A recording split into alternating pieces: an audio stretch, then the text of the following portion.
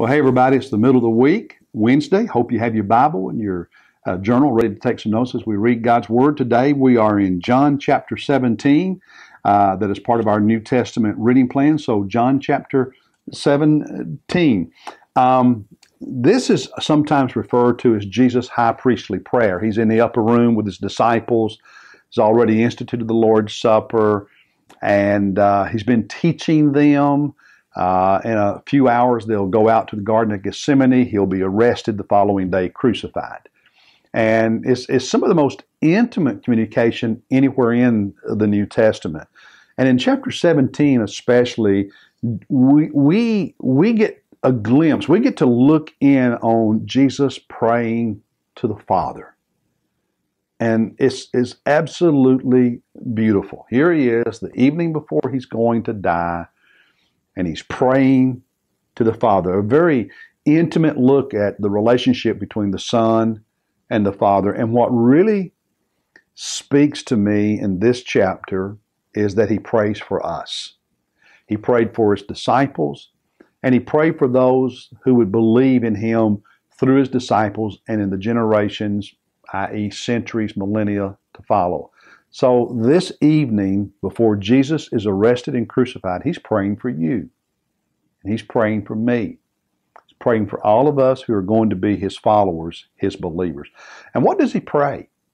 What does he ask for when he prays for me and when he prays for you? Well, look at verse 15. I do not ask you to take them out of the world, but to keep them from the evil one. When Jesus prays, he doesn't pray that when you get saved, you automatically are transported to heaven. God removes you from this world. No, we stay here, okay? We're salt and light. And to be salt and light, we have to be in the world. But he prays that the Father would keep us from the evil one, that Satan is not able to touch us, to defeat us, to destroy us. He prays for our spiritual well-being, if you will. Look at verse 17. Sanctify them in truth. Your word is truth. To sanctify something means not only is it pure and holy, but it means it's set apart and dedicated to God and his service. And he says we are to be sanctified, set apart and dedicated in truth. And what is truth? His word. That God's word is to do a work in our lives that transforms us and makes us the kind of people who are different. Because of the work of his word in us, we are set apart and dedicated to God to serve him and to be useful in his ministry, in his kingdom. And Jesus prayed that we would be sanctified to the service of God through his word. One of the reasons I'm so thankful for our D group ministry we talked about yesterday, for this New Testament reading plan, for you reading the New Testament with us, writing in your journal and watching these videos, is the way God uses that to sanctify you for his kingdom. So keep doing it. Keep it up. It's good. Also, in verses 21 and 22, he's praying that they may all be one in verse 21, even as you, Father, and are in me and I in you, that they also may be in us, so that the world may believe that you sent me. Then verse 22, the glory which you have given me, I have given to them, that they may be one, just as we are one. He prayed for us to get along, to like each other, love each other, to be unified. You know, whenever a church has conflict, it dishonors Jesus. Whenever Christians fall out with each other, it dishonors Jesus. He prayed that we would be people who would care about each other, who would get along, who would love one another, who would be united, who would be one. And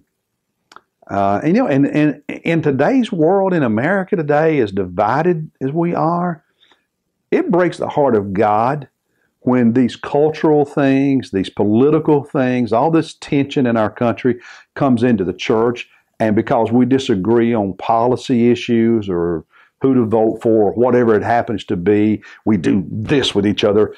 God never smiles on anyone who does that.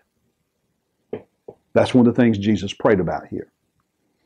And actually, he said in verse 23, I in them and you in me. This is part of his prayer now, praying for us. I in them and you in me, that they may, notice this, that they may be perfected in unity. One of the ways God perfects or matures us is in our ability to learn how to get along with other believers. And if you're somebody who is contentious all the time, then you're not maturing the way you think you are or the way you should. Part of the evidence of maturing is getting along with people, knowing how to have relationships that are healthy and constructive.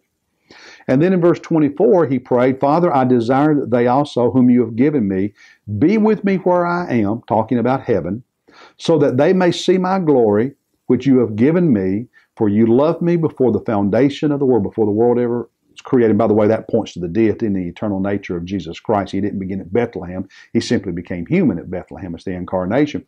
But he prayed here the evening before his arrest that we would get to see his glory in heaven. Jesus wants us to be with him, and he wants us to see all the glory that is his.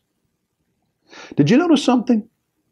In all of these things that Jesus prayed about when he prayed for us, he prayed for our spiritual well-being, our spiritual maturity, our spiritual growth, our spiritual health. I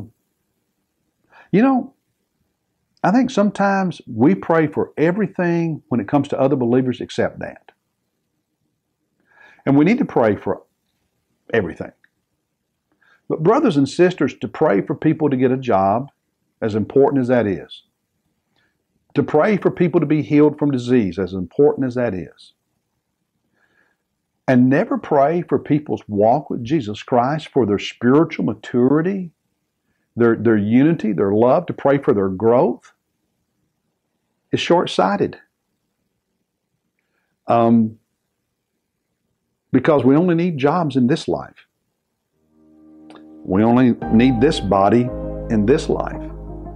But our spiritual health has eternal consequences. Pray for one another.